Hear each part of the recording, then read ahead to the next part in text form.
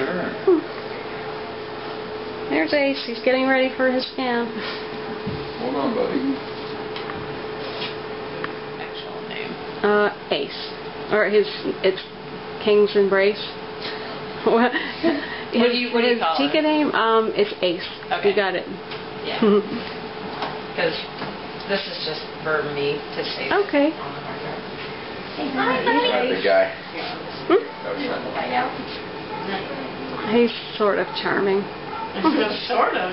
He's pretty cool. I forget how many cats we have outside. I swear I think we might have 20 cats out there. And he's my pet. I think I'm nothing real.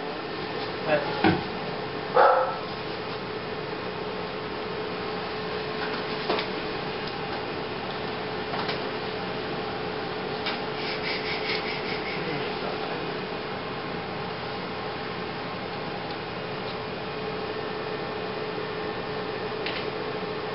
so this is his left atrium, left ventricle, right atrium, right ventricle, and his aorta coming out right there. Subjectively, everything looks really good. He doesn't have significant underlying disease, just looking at it initially. Oh, that's good. Yeah. So right now I'm just putting color on, which allows me to see any backflow of blood through any of the valves or anything.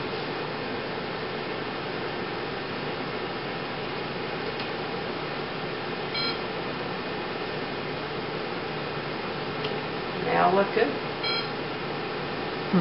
Hey. Yay. And then this is where we measure the heart muscle in what we call a short axis view.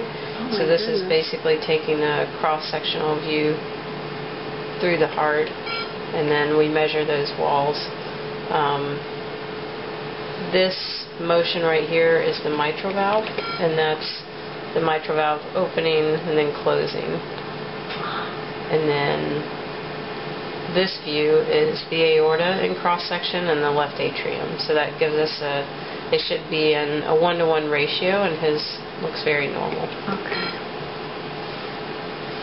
And then out here, this is his pulmonary artery. That's his pulmonic valve right there. That's his aorta with his aortic valve. And this will get flow across his pulmonic valve, which is a very normal velocity. Normal blood flow through the heart is about 1 meter per second. So that is amazing. Yeah, he actually looks really good. I mean, yay. You know, looking at them in one time frame doesn't give you a picture for what's going to happen later on in life. But I would say right now he looks very good. The only thing that looks a little bit odd is he has something called a moderator band, which goes that little bright spot right there. We consider one to be quote-unquote normal. But there is an actual heart disease where they get an abundance of moderator bands. But that one I'm going to consider to be normal, like a normal variant. So that's a very normal looking heart. No, you're fine. Okay, well that's good. What is the name of this test exactly? It's echocardiogram. Okay. And are you a cardiologist? I am a veterinary cardiologist, yes. Oh. So there are other people that can perform these tests, but you know, I think to get people with the most experience doing these on a daily basis, I mean, this is all I do.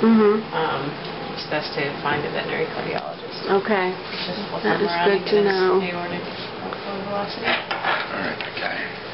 So I do both sides of his chest just to let me see what is. It's okay, sweetie pie. He's such a good boy. And most of the times the cats will just be fairly cooperative once they figure out what we're doing doesn't hurt them. Sometimes they do get antsy just because they don't like to lay still, but none of this hurts them. So that's the blood flow out his aorta. which is a normal velocity, and then this is mitral valve inflows, which tells us how well he's relaxing, like his heart muscle is relaxing. Can also do crazy things like tissue Doppler, which will let you also see how well they're relaxing. It's a more specific indicator. His looks very normal. So I would say you have a normal cat. Yay! Well, I don't know about normal. He's a good boy. All right, big guy. Thank you.